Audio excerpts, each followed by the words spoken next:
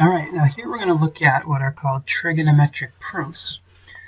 And this is very similar to the simplifying trig expressions video that I did earlier, except the one difference is you're going to be told what the expression should be simplified to. So rather than just say, a simplifying problem would mean like I sort of get rid of this equals 2 and I just say simplify this expression, and then you simplify it and you get what you get. A proof is this is a statement that's true, and you have to show the intermediate steps that would evolve this left-hand side into the right-hand side. So for this first example, I'd like you to copy down, I'm not going to write it down, I'm just going to show you how a proof like this looks. So our goal is to show that the left-hand side equals the right-hand side. So what we always do is we start the proof with the left-hand side.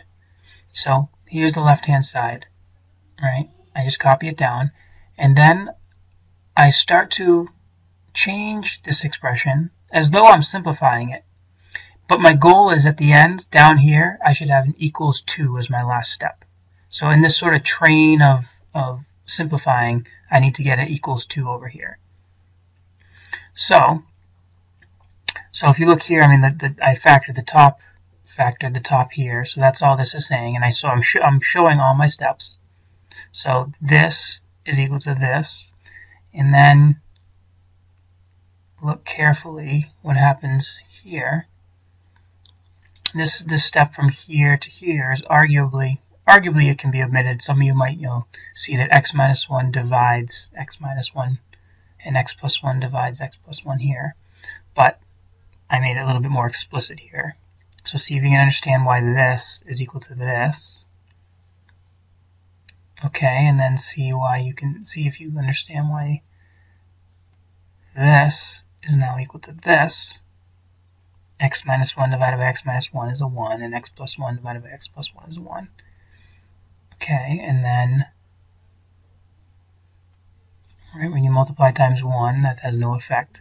And then I also can distribute that negative, distribute that negative to give me this. And now we're almost done. This simplifies to 2 because the x minus x cancels. So the point of this is for you to see that I started with the left-hand side, and everything after the equal signs, these are all equivalent expressions, right? This is equal to this, is equal to this, is equal to this, is equal to this, is equal to 2, right? But the key is we know that this is a true statement. Your goal is to show how you evolve. You take this side and evolve it into the right-hand side. That's the whole point.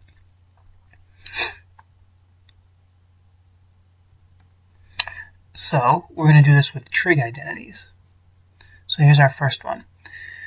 So we need to prove that this left-hand side equals the right-hand side. We need to prove that cosine squared times secant divided by 1 minus sine squared is equal to secant. Alright, so we're going to go down and we're going to write proof.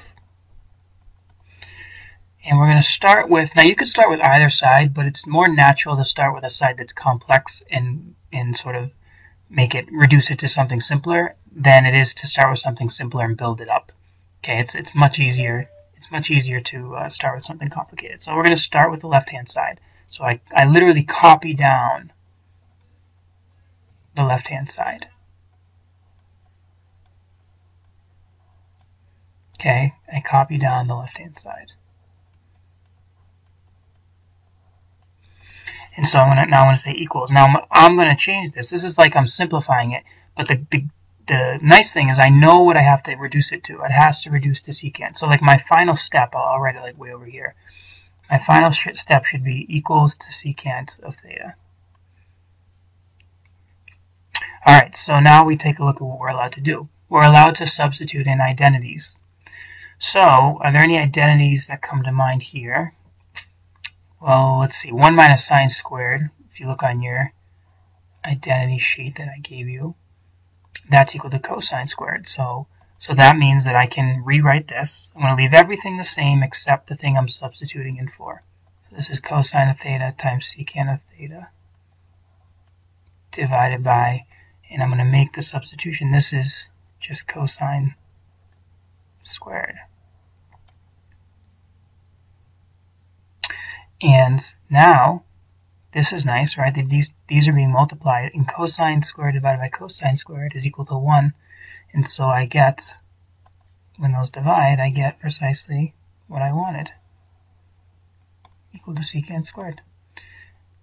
And in math, and one of the things people like to do at the end of proofs is like to put a little square here, as though like, okay, I'm done with the proof. That's sort of what that means. It's almost like a period. Okay, but it's like simplifying, but you know where you have to go. Okay, and you get awarded points, from me, based on the steps that you have to show all your steps. If you just write this down and then write equals secant theta, I have no idea that you know how to use substitution, how to use the identities, or that you can mathematically prove that an expression like this equals that. So let's try one more, or a couple more examples. So I got to prove this. The left-hand side equals the right-hand side. So, okay, so I'm going to copy down the left-hand side.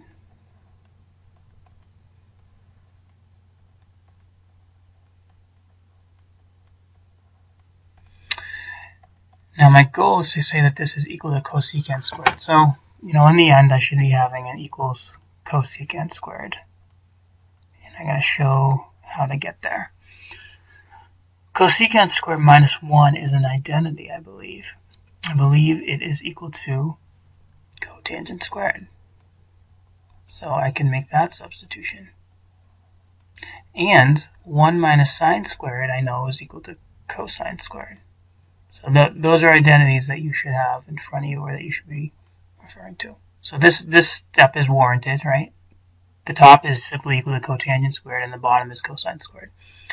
Alright, now I want to get cosecant squared, and it doesn't look like I have anything here that could help me, but I'm going to change everything to be in terms of sine and cosine.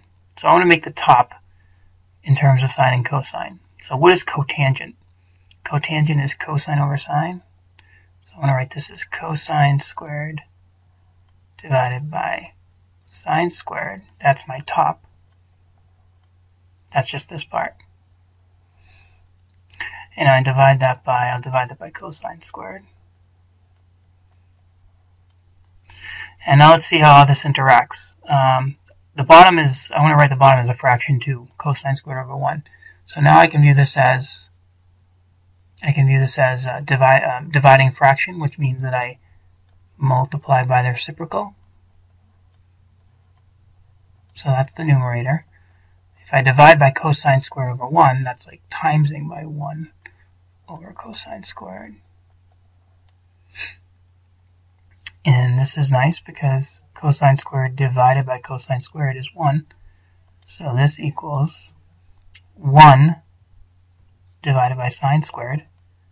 Oh, but 1 divided by sine squared, because 1 over sine is cosecant, 1 over sine squared is cosecant squared.